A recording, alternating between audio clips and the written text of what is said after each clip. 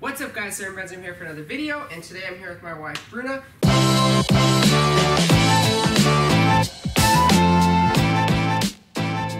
Lately on my channel we've been doing some no-gi stuff. I filmed 2 videos on some passing. It's like a mini passing system, more or less. It's more of a passing position that you guys can utilize a lot in no-gi. Today I have a subscriber question or viewer question, I don't even know what to call it, but somebody was asking me about playing De La Riva no-gi, and I thought it would be a good topic for a video because the De La Riva guard is one of the most prevalent guards in the gi, but it's not utilized as much without the gi, and there's a couple reasons for that I want to discuss in this video. But I also want to discuss some ways that you can really utilize the De La Riva. So this is more of a De La Riva concepts video than it is techniques, but we're going to go over a bunch of different techniques. So without further ado, I will shut up and let's get into it. So stand up. So why is the De La Riva not as popular in no-gi? Or why is it not as effective is what some people have asked. It's because you lack the upper body control necessary to sweep your opponent and to control them, right? Let's think about the mechanics of the gi, right? She's here, she's probably a little bit squatted. I have the De La Riva and I can control the collar, right? I can control the collar and I can break her upper body posture down. But let's look at no-gi. How can I break her posture down? I can't hold her head, right? That's not going to happen. The only element of control on her upper body that I'm going to have is her wrist. And there's only so much I can do with a wrist grip or a hand grip or an elbow grip, right? Because she's going to be able to pull back naturally. So is the De La Riva even worth doing without the gi? And my answer to that is yes. So that was the question. Would you play De La Riva no gi? And this is my crazy extended answer. Yes. Why? The De La Riva is one of the easiest guards to apply because it presents itself often. So what do I mean by presents itself often? If we're here sparring, right, and Bruna shoves me back and steps in with her lead leg, boom, I can get the De La Riva, and I don't need upper body control, and I can slow down her movement.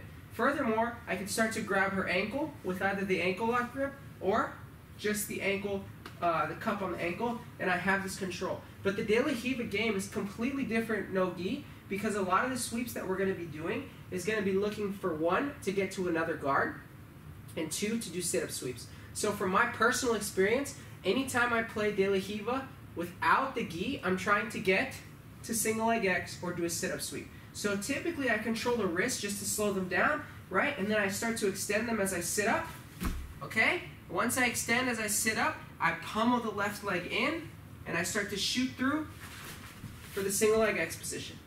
That's my favorite thing to do from De La Riva no-gi. Let's move back a little. Because single leg X is just such a stronger guard. The mechanics of the position don't change in no-gi, right? At least for me, they don't. The way that I play my style. And from single leg X, I can go to modified single leg X. Whereas De La Riva, we're looking at a huge change because of the lack of upper body control. So stand up one more time. So we're here. She shoved me. I got the De La Riva right away. Even if I couldn't get her wrist, I extend with the right leg. I do a sit-up, right? Boom. And now I pummel the leg. If I want, I can go shin to shin. And I can start attacking my shin to shin positions. So I can pull single leg X. So here I'm going to pull single leg X. Boom. Stand. Stand. I said what I was going to do too. You're going to have to cut that out. Sorry. I fell. I don't know what just happened. I wasn't paying attention. Should I redo the whole thing or? No, you can just clip it off. Okay. Clip it off where you see it fits and then just So here, even if I can't control the hand, I'm going to sit up as I extend her anyways. Okay? And now maybe this time I pummel and I just go shin to shin.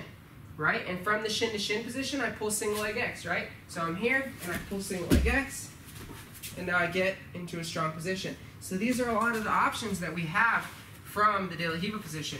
Another option that we might have is she pushes us, she rushes us, we get control, and now look what I'm going to do, guys. I'm just going to do sit-up sweeps, right? So I extend her, hug the leg, come in here, and I start to sit up.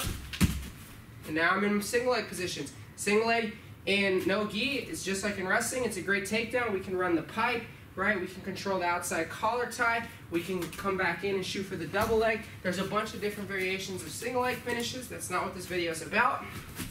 So, like I said, when she shoves us back, we get the control. We come here, we sit up, and then start to attack the single leg. And there's a bunch of different things that we can do.